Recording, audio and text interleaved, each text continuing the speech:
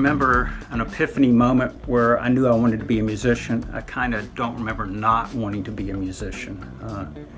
What's the old cliche? You don't choose music, it chooses you. As a kid, I grew up listening to top 40 radio. My parents bought me a drum set when I was 8. I never looked back. As far as any specific songs that shaped me, I mean, there's so many.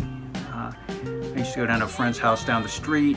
His older sister had a 45 collection. We'd listen to 45s, classic soul, Stax, Motown. That music spoke to me. A friend turned me on to Jimi Hendrix. The first time I heard Little Wing from Axis Bold as Love, I mean, that psychedelic soul sound, I loved it. I could stare at that album cover for hours. The Allman Brothers live at the Fillmore in memory of Elizabeth Reed.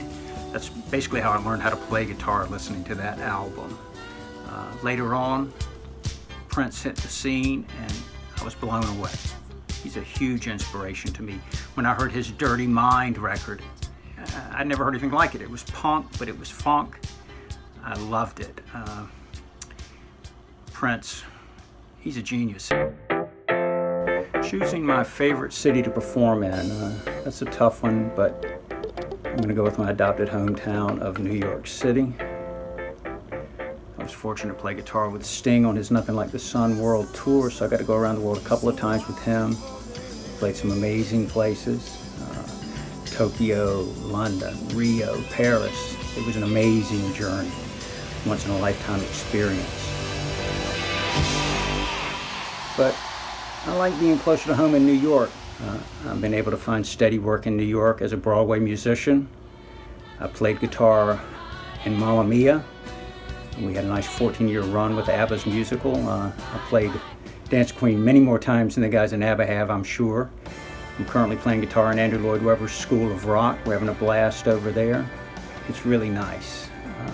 The road was exciting, but walking to work is exciting too. Wow, if I could be in any band at any point in history, that's a tough one. I tend to listen to music from the bottom up. I'm a really groove-oriented guy. I love it funky, I love it rhythmic. I mean, I appreciate great lyrics, Springsteen, Bob Dylan. I mean, those are very powerful words, but I can also read powerful words in a book. I think that melody and rhythm really define music for me, so I am definitely drawn to the groove.